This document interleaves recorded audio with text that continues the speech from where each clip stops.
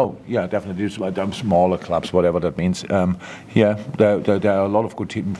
It's the strongest league in the world, so I don't think anybody would argue that.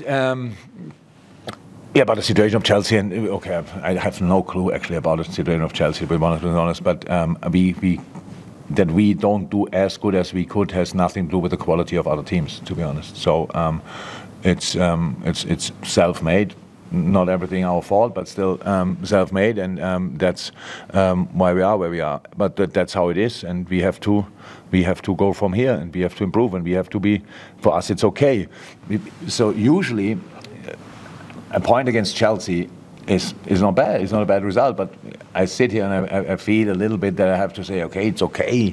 So because you also think. How can you not win against them? So they will win a lot of games, I can promise you, and today they didn't, so that's good.